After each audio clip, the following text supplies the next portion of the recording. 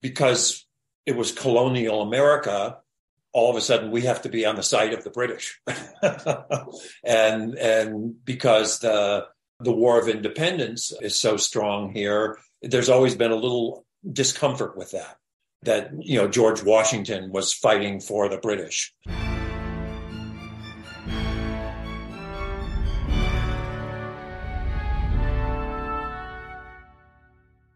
Hello and welcome to the Aspects of History podcast. My name is Oliver Webb-Carter and I'm the editor and your host. My guest this week is John Sayles, writer and director of 18 films, twice Oscar nominated, and the author of a new epic novel, Jamie MacGillivray, which starts in Scotland and the Battle of Culloden in 1746 and then moves to America during the French and Indian War, which is known in Europe as the 7 Years' War. Now, the 7 Years' War, which was between a number of empires and states, but for the purposes of simplicity in this pod, it was France v. Britain, was described by Winston Churchill as the First World War. It really was a global conflict, stretching from America, the West Indies, to West Africa and India. It began in 1756 and ended in 1763 with the Treaty of Paris and British supremacy in America and India. Within only 12 years, though, the 13 colonies of America had embarked on the War of Independence, and we all know how that ended.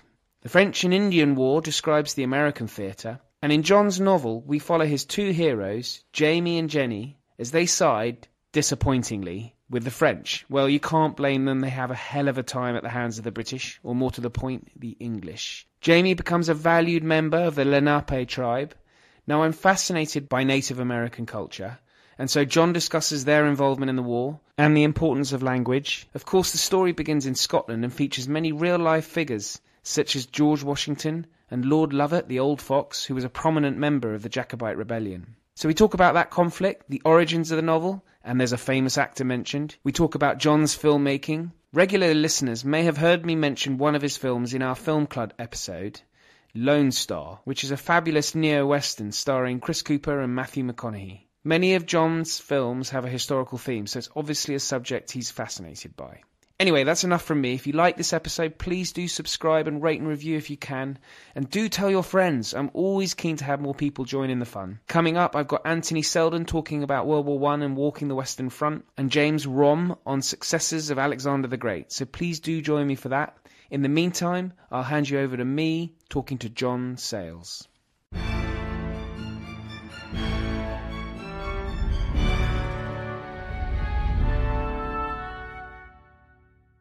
John Sayles, welcome. This is a huge pleasure for me to talk to you. The great John Sayles, filmmaker and novelist. So thank you very much for joining me. Nice to be here.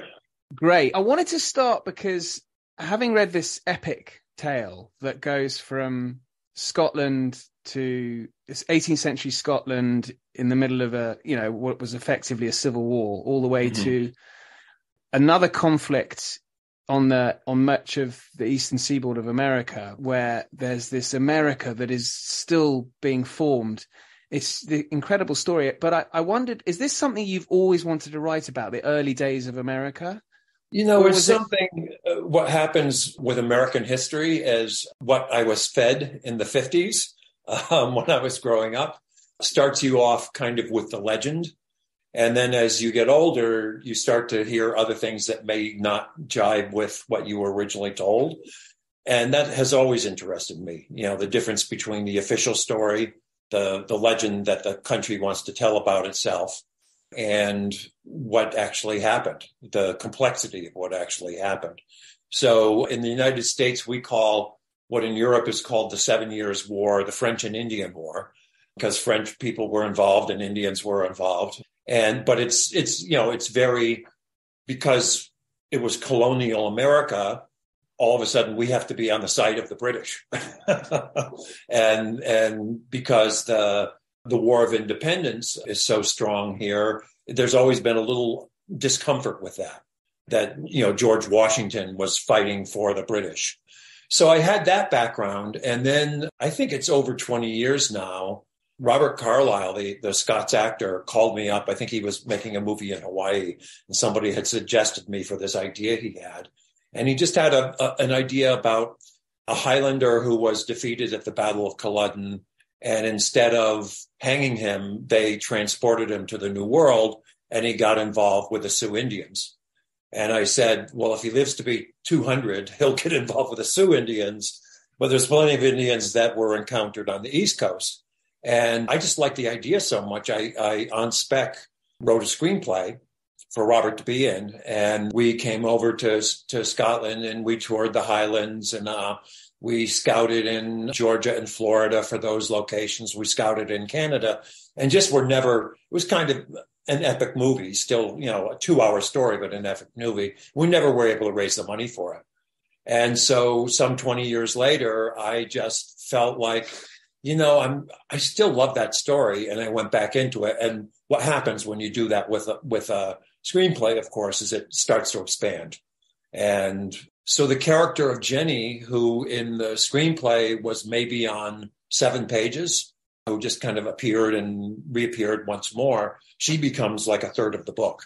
When I discovered this thing, that there were some women who were transported, and one of the boats was actually taken by a French privateer, and all the, transported for the term of their natural life prisoners freed in Martinique.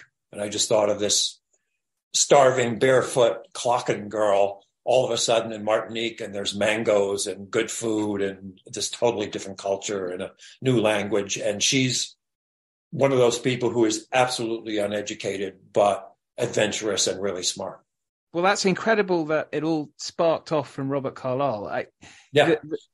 Culloden is an extraordinary battle, actually, because of the savagery, really, in the aftermath, where I guess it was a Highland culture that was just destroyed. And obviously, whilst reading it, I got when you're reading about Native Americans, and that's what's coming as well. Mm-hmm. Some of what I was trying to get at in the book is that we grew up in the States, and our history was civilized people came over to this country and encountered savages. And mostly in the movies that I saw when I was a kid, it seemed like all they did was dance around the fire at night and then go scalp white people. Their cultures were not represented in any way. And one of the things that I learned over the years as I got interested in it is that the native cultures, especially in the East Coast at that time, were highly evolved. There was what we call the Iroquois Confederacy, which was 5 and eventually, I think, 6 or 7 tribes that came together to kind of rule their area. Very complicated diplomatic politics with other tribes around them. Very complicated economy, because all of a sudden there were these goods that they could have. They could have rifles instead of bows and arrows, and steel pots instead of having to make 6 pots out of clay every year.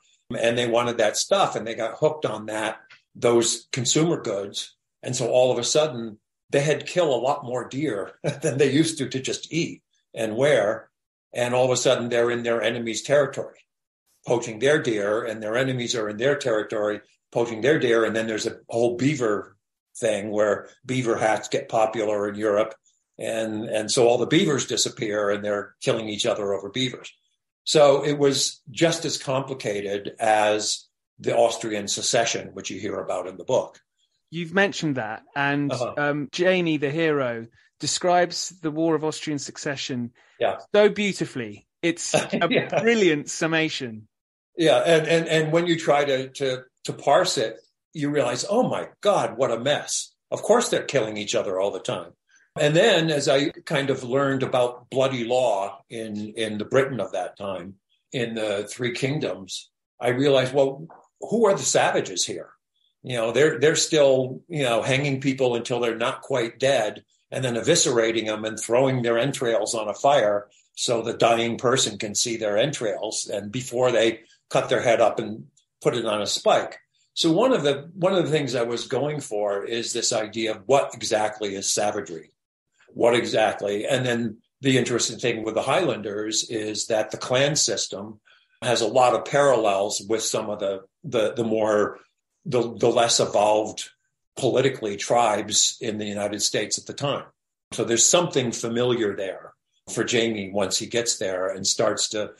And then what I always had was this idea that one of the modes of survival if you were a linguist, if you were good at languages, you were valuable. And you might be able to survive by your wits and also by becoming valuable of, well, I can speak French and English, and now I can speak Lenni Lenape. And there, those treaties between the natives in America and Europeans, very often there were 6 languages or so being spoken because nobody spoke one-to-one language. And of course, things get distorted. And in particular with George Washington, about land and life and, war and tribute and stuff like that. So everybody wanted to, especially the Indians, wanted to really understand what we're making our mark on, but they might have to go through Mohawk to Lenni Lenape to German to Dutch to English to French. Yeah, and Chinese whispers. You end up not knowing the language. To learn a Native American language must be. I come from a country where we're not known for our knowledge of languages, sadly, nowadays, or pronunciation of them. Once you do them, right? Exactly. Yeah, but I mean, it's great that there's Gaelic in there as well. Yeah. And quite a bit of French. He also, because he started to be educated in law in Edinburgh, he'd have some Latin, so he's somebody who's good at that. But I don't put, dates in the book on purpose. He's with the Indians for 6 or 7 years before he even starts rising above serf status. And he's just listening all the time and starting to understand. And eventually Shingas and his wife, Cloud Woman, the chief and his wife, realized, we better not talk about him in front of him. I think he understands what we're saying. The dog has learned our language. And he's with the Lenape. Is that a tribe that evolved into, because they were shoved out west as a result of... There are no living Lenape speakers left. They were known as the Delaware Indians by the English. The French would have their words for them. They called them one thing. The British called them, because Lord Delaware owned some of the land that they were on.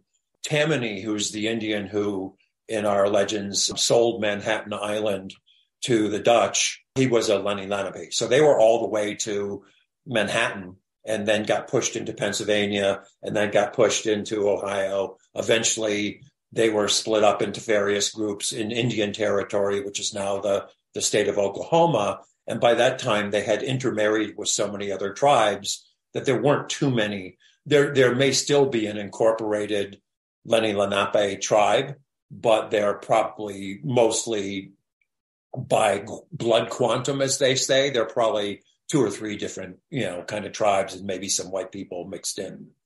Do you think it was inevitable, once Europeans arrived, the natives? Yeah, I think if you think of Europe at the time, there was not a lot of places to go that weren't already spoken for.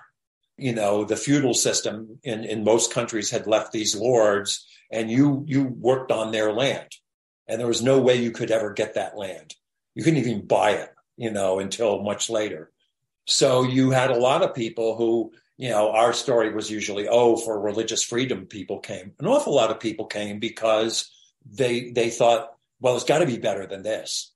And there's all that land there, and there's nothing but wilderness and savages on it. And I could cut down trees, and eventually I can kill savages, and then it will be mine.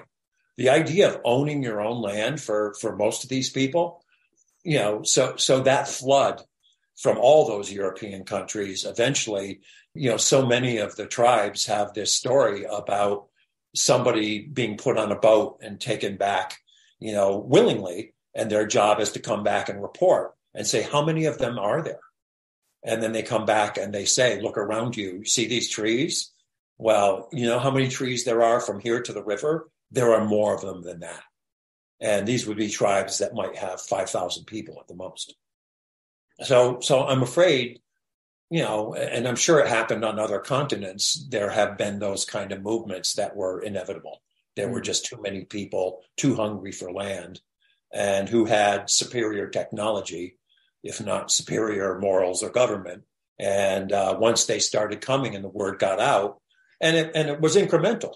And the British tried to say, okay, here's the line, because they wanted to keep the trade going. And the companies that were making the trade, which were often royal companies, didn't want these poor settlers to mess up their trade. So they would say, here's the line, don't go beyond the line. And people kept going beyond the line and then complaining, why aren't you protecting us? And then eventually it was, oh, well, there's some good furs over there, or, there's something else there's some good wood over there that we can use for masts for our ship. Maybe we'll move the line a little bit. So I think it was inevitable. The tribes themselves, in the novel, certainly very welcoming to those that, I guess I say welcoming. I mean, Jamie's brought into the tribe, he's not exactly a willing recruit, but he's running from a particularly nasty, he's effectively a slave, isn't he? Yeah. He's considered, war booty. So there was some, you usually killed your enemies, especially if they were warriors. If they were younger, very often there was this feeling like, if we get somebody young enough, a kid, they're going to realize really quickly that our way of life is superior to what they had before. They're lucky kids. And we have lost some children. We have lost some people. Very often they were given the name of somebody in the family they had lost, and they were raised as, so they had no idea of racial inferiority. They and as I do, I feel like, race is an illusion and culture is real. And they really believe once they're in our culture and we raise them up, they'll be Lenape. We have a friend who's a Mohawk, and, part of his heritage is two boys who were kidnapped from Deerfield, Massachusetts in the 1600s, but their bloodline continues in the Mohawk, and they were considered Mohawk Indians. It's complicated because the Americans and the, colonists did not have that in their head. They had race very strongly in their head, and they were already importing, the Dutch and the English were already importing slaves. And in order to feel good about that, they had to make that racial divide and say, well, that's not quite human. And one thing that is different between the British and the French and the Spanish colonists, the British were a lot less likely, even if they fathered children with Indian people, with native people, they were a lot less likely to bring them into the family, whereas the French often would. And so you get these traders who are kind of half French, like Chartier. And eventually, one of the things that got me attracted to this is by the 1800s, the head of the Cherokee tribe was a Ross who looked whiter than you or me. He was probably 1/8 Cherokee. The head of the Creeks was a MacGillivray.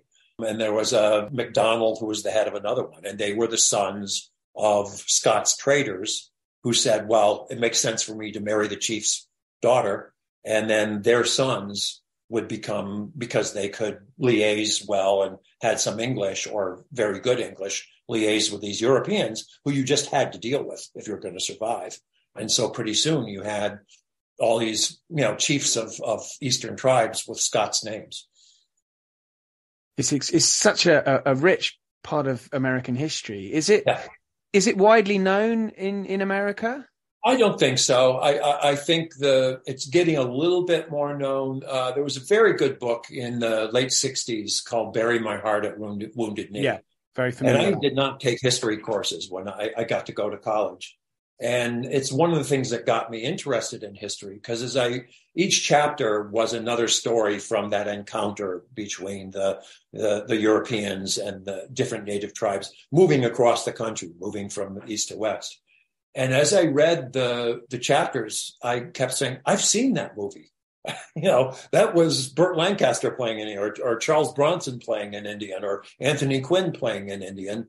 And more importantly, this is a better story than they had in the movie. This is a more complex, but also it's just a better story. And so as I got into it, and I learned a lot as I was doing research, both about what was going on in Scotland and and in London at the time, and Lord Lovat was the last lord executed, but the bloody law kept going for quite a while. It just filled out, and that's why the book is 800 pages. Did you watch the Peter Watkins film on Culloden? Have you seen that? Yes, years and years ago. I've watched it a couple times, and it had there was a show in the 50s called You Are There, which they did that similar thing of interviewing things. And what struck me about it is he got the part of it that was, there were diehard people who really believed in the cause. There were a lot of other people who just, well, the Laird says I got to go. And if I don't go, I'm not going to have any land to till when I come back. It was not, I think the majority of the Jacobites who fought were not Catholic. So it wasn't, the religion wasn't the only thing. A lot of it was, we're Scots. We're occupied. We want to get these people out. But there were an awful lot of people in that battle who had no idea what they were doing or why they were there, really. And I think that, in the case of the British Army, there were a lot of poor people who would rather not have been there, but that was the job they could get. And, so I actually ended up reading a lot of Kipling for the British side of it to get a feel for that life, and a lot of books about the life of a redcoat soldier in that time. And like today, that's a culture. The army is a culture, and that army had its own culture, just like those Indian tribes. There would be a warrior sect within the culture, and they would have, rituals like the British soldiers did. They do each other's cues and, do each other's buttons and, have a certain kind of camaraderie, even though it was so class oriented that if you were on the bottom, you were on the bottom. Yeah, difficult to rise. What did you find reading Kipling in sort of today's world? Because it's quite unfashionable nowadays. I think it's fascinating. I had read it before for my other big novel, A Moment in the Sun, because at one point there's a Chinese woman who's ends up being the mistress of a British guy, and he makes her learn these Kipling poems. And because the book is about the Philippine-American War, and one of Kipling's famous poems here was The White Man's Burden. And the subtitle of it is America in the Philippines. And he's basically saying, we've done the good thing for white Christians. We've, spread civilization. Now it's your turn. So you can't just leave these poor people in their darkness. You have to kill them and take over the country. I think, whether you like the person or want to hang out with them, I think you just can't ignore that. That was the coin of the realm. And he was a major person as far as the way, white people in Britain saw the world. And he was there, he talked to those soldiers. So I think he probably has a pretty good idea and a little bit exaggerated of what that barracks life was like. Absolutely. When he puts in a number of his poems, when he puts himself in the mind of a British soldier. Yeah. I mean, I can tell because there's obviously many moments in the novel when you have your men from the ranks, you've put yourself in their minds, and it's just it seemed to capture quite well throughout. There's squaddies throughout who are sent to do a pretty, and it goes through the ages. There was a great cartoon during World War II drawn by Bill Malden of these Willie and Joe, and they were these two dog faces who never shaved, and they're funny. Because it's that gallows humor. They never get to wash. They're always in ruins that they helped create. And there's this kind of, and the officers they're never going to get to be officers. They don't even want to make sergeant because they don't want the responsibility. But there's this, to stay alive and stay human, there's this constant humor. Guys I know who were in Vietnam said the same thing. Is there some, you made these grim jokes all the time. And there was a certain character that I thought Kipling really, captured in those short stories of his. There are a number of quite significant historical figures, but George Washington in the novel makes an appearance. I mean, he kicks the whole bloody war off. He was very ambitious, both as wanting to become a very wealthy squire in Virginia. And these colonies each had their own kind of personality at that time. So the idea that they ever came together, because they had already kind of evolved apart. The Georgia colony started as a penal colony. This colony is Episcopal. This one lets you be whatever you want. This one's Anglican or whatever. he was also militarily, very ambitious. And so he wants to shine and not knowing that he's going to lead a revolution against the British, he wants them to think he's the guy they should go through. And he was a surveyor. He and this friend, Christopher Gist, were always surveying because they were looking to acquire land. So when the Indians encounter him, and there's a very good book that came out just before I started writing that was very, very useful about the length of his career and his interactions with Indians. And he had okay, I'm going to have to deal with them diplomatically, but that doesn't mean I have to tell them the truth. This idea of I'm a little superior and I can trick them. So I'm only going to tell them what I think they need to know to do what I want to do. And he runs into this Tagmarisan, who is also a politician. He happens to be an Iroquois politician, and he's got his own agenda. And that's pretty much what happened to when they killed de Jumonville, is he was being played when he thought he was playing the Indians. And this guy who just hated the French took the opportunity and said, well, I'm going to get these white people killing each other. And if he's going to just take prisoners and they're going to do this crazy European thing of trading prisoners and being honorable and, you have the run of the fort, even though you're a prisoner because you're a gentleman, we'll even loan you some money so you can buy some things from the commissary. That was just not native way. And so he just goes up and he sunk a hatchet in this guy's head. And then all of a sudden, George Washington took him a while to recover from that, because it's like that was not your orders. But both countries they'd been at peace for a while, France and England, and a proxy war was not something that they thought they would lose. The French, unfortunately, were just so corrupt already in New France that they had those poor soldiers had no chance. And the British really put a lot of resources in.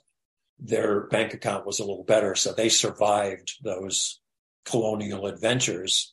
That's something I hadn't appreciated, actually. What the French administration was what, corrupted completely, was it? The guy who was really in charge of it he was kind of like the purser. He, set the prices and stuff. Like his name was Bigot.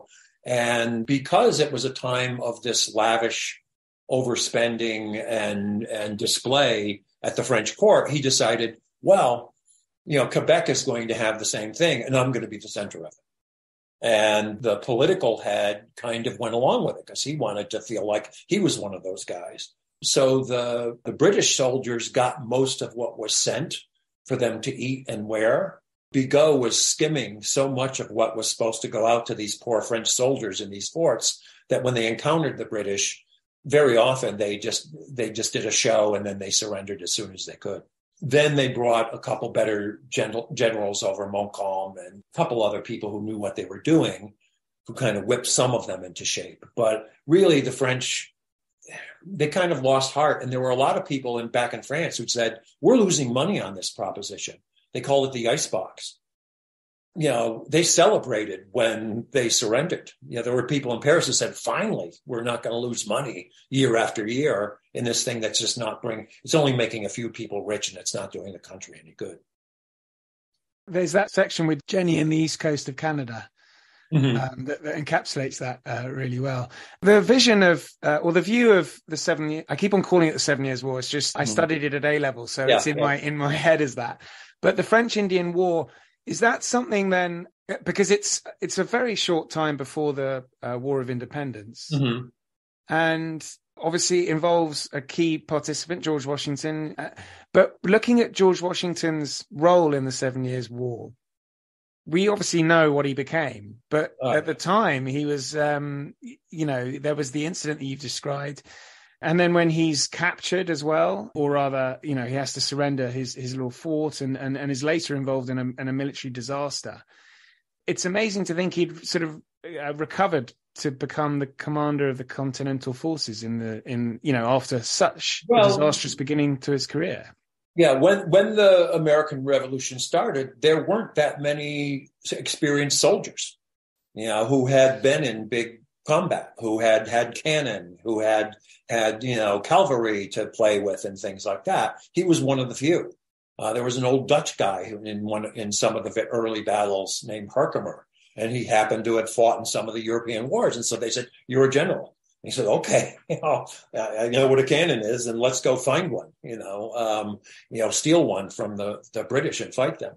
So it was kind of just like, okay, you're on our side. First of all, you've decided you've done well enough here that you think it's a good idea to just say to the British, "Go away. We're fine here. We don't need you anymore. In fact, you're being really annoying, taxing us like crazy, and we could do a lot better without you. And you don't really understand us anymore," which was true. And as I said, he was very ambitious, but also he had a lot of experience. He'd been in what's known here as Braddock's defeat, which was in Britain a huge, huge deal to have that kind of, that size of a defeat overseas. And it was almost accidental. It was just like the timing was bad. And Braddock was not a real combat officer. He'd been, more of somebody who was born into the rank and had, kind of honorary, showy generalships. But he wasn't totally incompetent. It's just that they wandered into the woods and they were fighting with the wrong tactics. And the French, for once, decided, our only hope is to do this like the Indians do. And half the French, and Canadians took their shirts off and painted themselves just because they thought we'll be scarier and we'll have a better chance. And, if we run away, we have less clothes on, it'll be a little bit easier. So I think the idea of revolution had not really started in those colonies yet. There were often this idea of, well, our colony is going to be a country, and though our neighbor colonies will trade with them, so there were very ambitious guys there who really were not, thinking revolution. They were thinking, I've got a little kingdom here. I can tell the amount of research you've done, but how long were you, so since you had the idea from Robert Carlyle, were you a little bit of research here, a little bit of there, or did you dedicate yourself to writing this? Is this sort of a lockdown? I think it took me a year to write. Once I decided to do it, I have a rule that because I've written a couple historical things now, I can do 1 week of research on a certain topic, and then I have to write for about a week. Research is fun, you find all that, but it can be a big rabbit hole. And I don't want to lose my momentum on the book. So I'll research a specific thing, and then I'll write a chapter or two. And then I may know I have to go back and do some more detailed research on this. I might need to know more about the weapons they had or a certain thing. But I'm going to go and go into this next chapter. And for that, I need to, I can read in French. So I got some books that were written in the 1700s by French who had just gotten to Martinique. So I might do that for a week, and then I'll come back and I'll write my first couple chapters set in Martinique. But, so it's a back and forth thing. And then you start to read big sections and you say, okay, I'm a little weak on what happened here and I'm a little weak on what happened there. So I feel like you could get lost in research. And then you just find incredible things. When I got to Lovett's trial, there's a transcript of his trial, and you can get it on the great scene in Amazon. Yeah. So I just lifted a lot of the dialogue from that because it's so incredible. And what I realized was that his defense barrister, the guy who's defending him, he spends half his time saying, isn't it great that these people failed, and isn't our king wonderful? And I know it was an awful thing, but let's consider, he has to do that because he, as he's told by the prosecutor, you have to be a little careful how fervently you can't seem to be on this guy's side, even though you're defending him.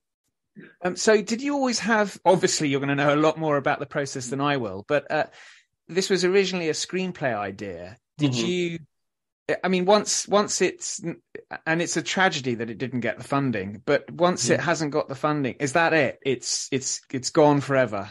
and then you just have to move on. Unless a series of incredible things happen, now it would make a better miniseries, because it's longer.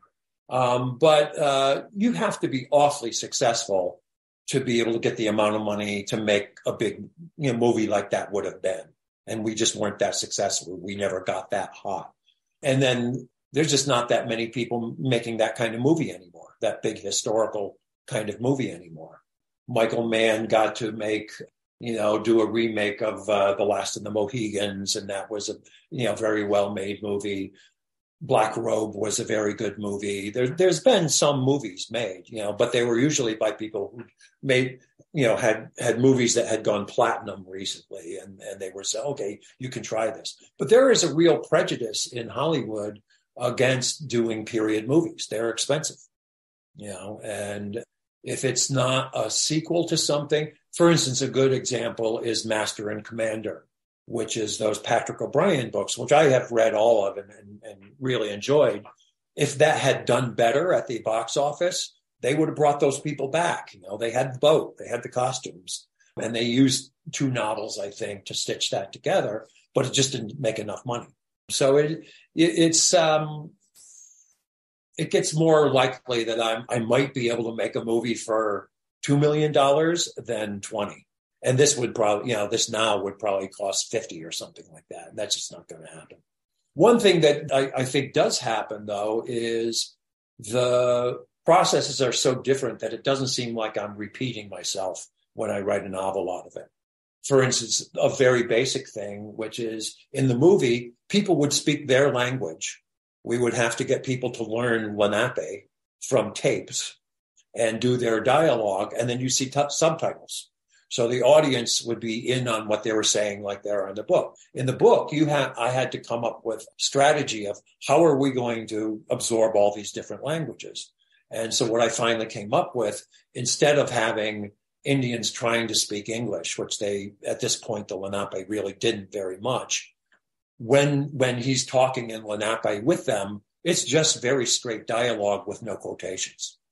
You're basically getting subtitles from them that are very simple, and because they don't sound very smart when they're trying to speak English, and they tend to sound a little poetic because they had more in their language. They didn't have a lot of abstract terms. So if you're having contention and difficulty between each other, a tree has fallen across our path, which is very poetic, but it can get to a little italic-y.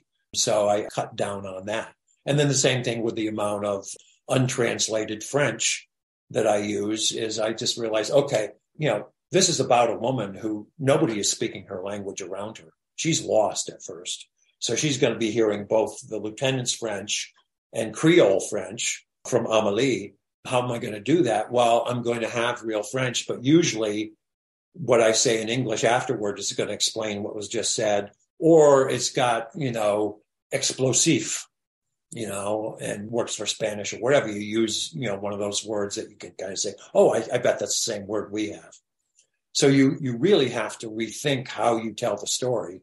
And it's that, and the fact that when you make a movie, you have all these helpers who have skills that you don't have. When you write a book, it's just you. But at the same time, if you want the sun to shine, the sun is shining, which on a movie set doesn't happen. I mean, because you've written so many screenplays, haven't you? Mm-hmm. It's over 100 now, yeah. So the process, I guess, it's more time consuming. Well, obviously a novel like this is 800 odd pages, but. Yeah, it is. It is because screenplays, you are suggesting things that somebody else is going to fill in later. There's a wonderful line, I think it's in a short story of Raymond Chandler's, where the detective says, he gave me a drink of warm gin in a dirty glass. He doesn't describe the office, but you see from that detail, and that's what you do in a screenplay. You might say, this is the kind of place where the detective has a bottle of gin and he'll give you a drink in a dirty glass while you're sitting there, telling your tale. And then you don't describe the rest of that's a screenplay. In a novel, you got to fill in a few more things. You might, like Dickens, I read a lot of Dickens while I was doing this. You might describe their faces. In a movie, their faces, you just point the camera at them. So it's a very, they're different muscles. And there are people who really are very good novelists who wouldn't have an idea of writing a screenplay.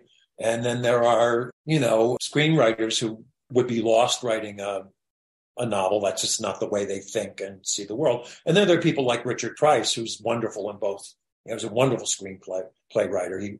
I think his probably most famous one was Clockers, the book that became a Spike Lee movie. He's just a terrific writer in both forms.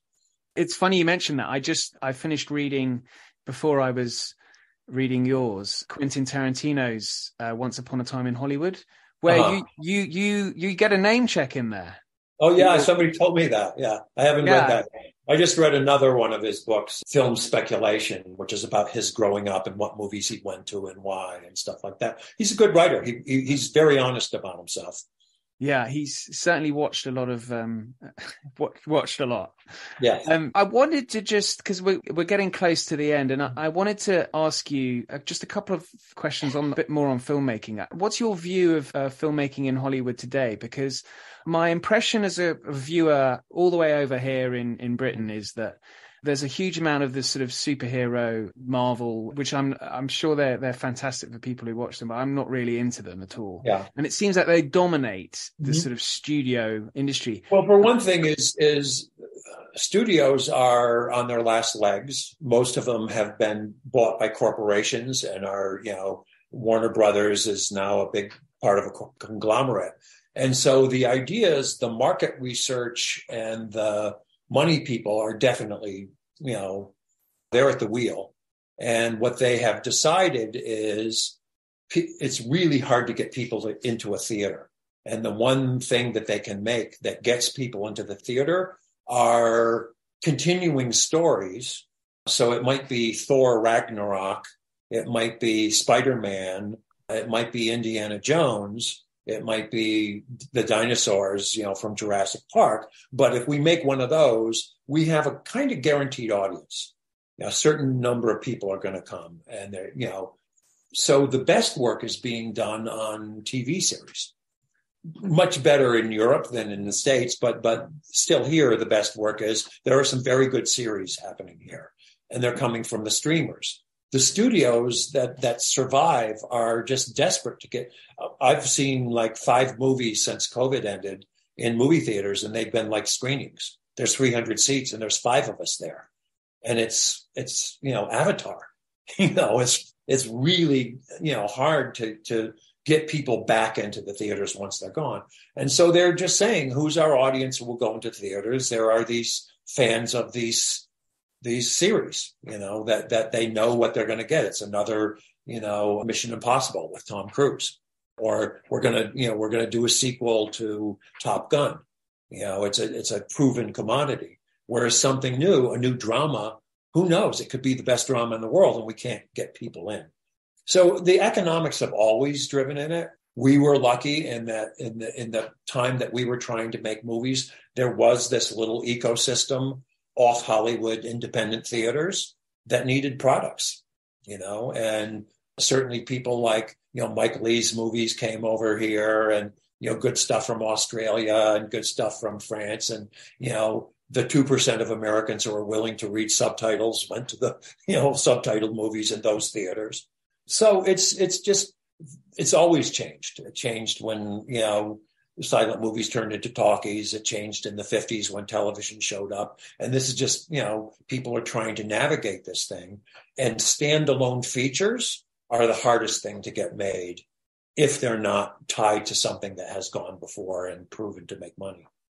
You've made some great movies, two I think, Oscar-nominated, Passion Fish, Lone Star. Do you think you could, Lone Star, if you put that to get funding today, do you think you could get that through? It's really hard for me. I'm just not on the list right now, Oh, is it like that there then? Yeah, right. Some of that's just age, and some of that's track record that I have never made in the last 20 years, any money.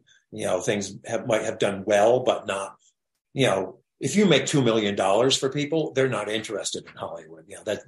They're there to make $20 million to $100 million. That's in profit. Yeah, that's what they're trying to do. $2 million is, well, that, we could put it in the bank, and the interest would be $2 million. So what have we wasted our time on? So, that with me as a director, somebody else might be able to, a director who had just had a hit could take that very screenplay and get it made. They probably would have to cast it differently. Chris Cooper probably wouldn't be the lead. Somebody who had a big hit recently would be the lead. So we were very lucky. We just kind of, sometimes we got independent funding. Twice I worked with a studio, and once it was terrible and once it was fine. But that was a different time. I was doing a little bit of research, and I ended up down a rabbit hole on YouTube. And I learned that perhaps you were writing a screenplay for Jurassic Park 4. Is that right? Yeah, that was fun. I had worked when I first started coming out to Hollywood and working for the movies for Steven Spielberg on another screenplay that never got made. And then they brought me in, and they had made 3 of the Jurassic Park movies. And the second one was kind of King Kong. And the third one was kind of, why would anybody go back to an island where dinosaurs eat, And so the plot, was a little forced, even though the dinosaur work was great and the chases were good and everything. And so they were thinking about, what can we do that's different? And so I was brought in to try to help them find a different way to, let's, maybe put some human genes into the dinosaurs, and why would they want to do that? And what would they want them to do as kind of a strike force? I think my idea was that they were going to eventually use them to velociraptors to protect the pipeline from terrorists. You think twice if you knew there were velociraptors out there. And finally, I think what happened is they just weren't quite, they're expensive movies. I don't know if we're going to go with this. And then I think they realized, there's a whole audience that we haven't gone back to the island for like 12 or 14 years. We could just make another one where they go back to the island, which they did. And it was, well made, but I don't think it didn't have enough of my stuff in it for me to feel like I could, I wanted to ask for any screen credit, which is, I have to say, when I've worked on movies that other writers worked on, I have asked not to be included more than I have asked to be included. Well, I won't ask which ones those are, but I really do hope someone picks up this novel and makes it into a TV series. It would be fantastic and epic. Yeah. I mean, they just have to spend the money, and from the Outlander series, the costumes are in a wardrobe somewhere. Yeah, they could use some of those. I suppose Carlisle's a bit old now, isn't he? For this particular guy, he would be in it, but I'd like to get him involved somewhere, because the old fox. It was just so much fun to imagine traveling around the Highlands of Scotland with Robert Carlyle to knock on doors with you. That must have been incredible. Yes. Yeah, it was really fun. Huge fan of his. Well, it's been fantastic, John. Thank you very much. Thank you. Thank you so much for listening. If you enjoyed this pod, can I ask you a favour that will really help me out? Could you tell any friends who'd be interested, and even go into their podcast app on their phone? You don't need to wrestle them to the floor for this.